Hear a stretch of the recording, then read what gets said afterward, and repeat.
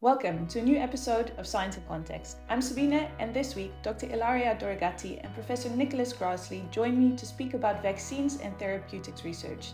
Ilaria, what is the vision for this research team? Hi Sabine. So modeling is a powerful tool to inform the effective development and implementation of vaccines and therapeutics throughout the whole pathway of development. For instance, from the analysis of preclinical results to identify the most promising candidates, to clinical study design, to the modeling of the immune response to natural infection and vaccination, to the final stages of development where impact modeling allows to project the expected effect of vaccination strategies in the general population, including also the monitoring of the effectiveness of interventions. So in summary, we use mathematical models to inform public health policy and planning, both at the local and global scales. Nick, why is it so important at this current time? Thanks, Sabine. It's an exciting time for vaccine development.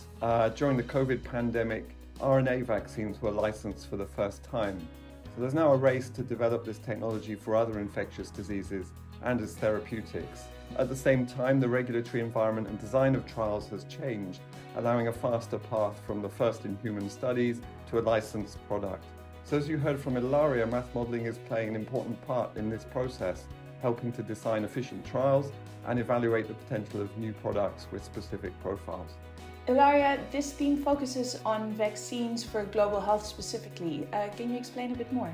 So our research focuses on interventions more generally, including vector control and also vaccination and therapeutics, which aim to improve population health globally. So we work with industry and global stakeholders such as WHO and Gavi, as well as many other initiatives, to tackle the infections that pose a high disease and economic burden across several tropical and subtropical countries, as well as other low and middle income countries around the world, to inform the development and implementation of programs and policies for global health and for a fairer and more equitable society. Thank you both so much for your time today.